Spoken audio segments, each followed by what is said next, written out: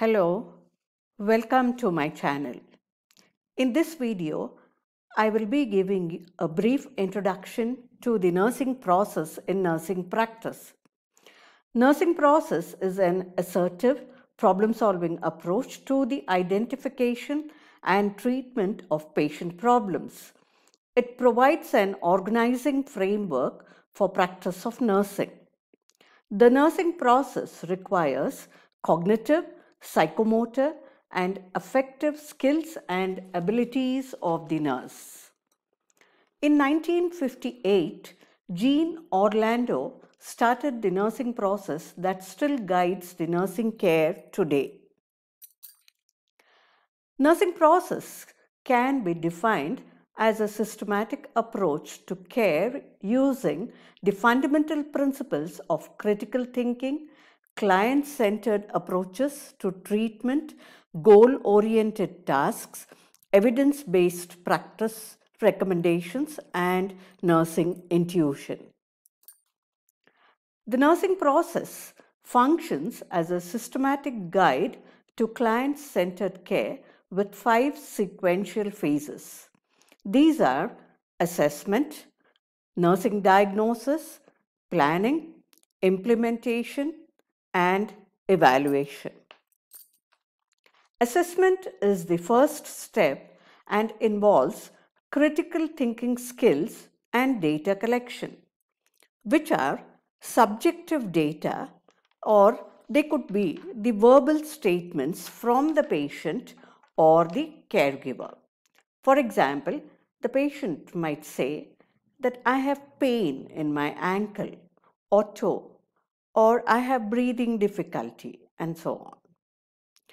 And objective data is the tangible data such as vital signs, intake output, measurement of height and weight, abdominal circumference, etc. It can be observed and measured by inspection, palpation, percussion, and auscultation. The sources of the data could be patient or patient's primary caregivers, family members, friends, and electronic health records. Critical thinking skills are essential for assessment. According to North American Nursing Diagnosis Association, or NANDA, a nursing diagnosis is defined as a clinical judgment about responses to actual or potential health problems on part of the patient, family, or community.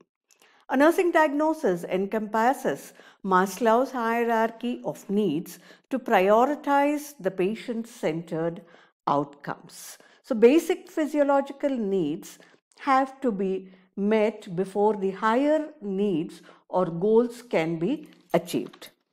For example, I will give you a 2-part nursing statement of the nursing diagnosis.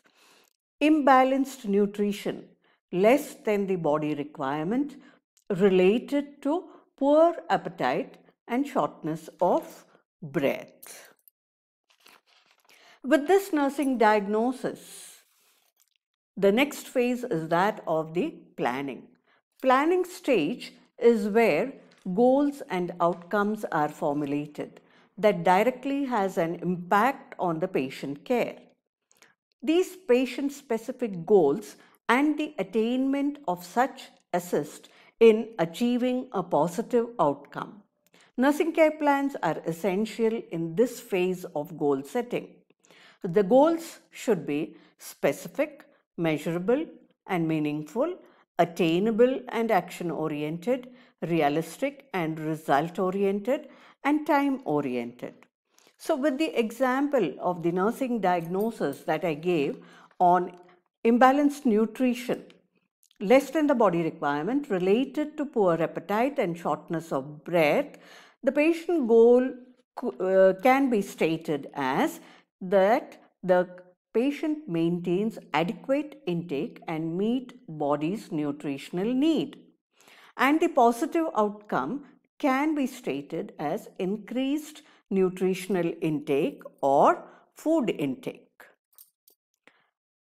After the planning phase, the next important phase is that of implementation. This is the step which involves carrying out the actual nursing interventions or procedures. For example, administration of medication, cold compress, oxygen administration, suctioning, etc. Or in the same nursing diagnosis that I stated, which is related to the nutritional requirement, we could be stating it as determine in collaboration with the dietitian the number of calories and type of nutrients needed, provide prescribed diet, select nutritional supplements to maintain adequate caloric intake, administer enteral feeding and meet the nutritional need if the patient cannot tolerate any oral feedings.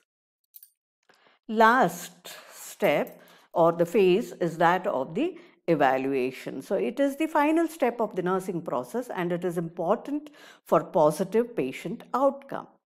It determines if the patient's outcomes have been met as a result of nursing interventions, and if the outcomes were not met, a review of the steps is necessary to determine why the outcomes were not met. Revision may be needed in the data collection method, the diagnosis, planning, or the nursing interventions. In the same example that I stated in the nursing diagnosis, that is related to the nutritional need of the patient, you could assess the or reassess if the patient's oral intake has been adequately increased. If not, maybe we have to introduce the enteral feed. Again, if the patient does not tolerate the enteral feed, with the prescription of the doctor, we may have to start with the parenteral administration.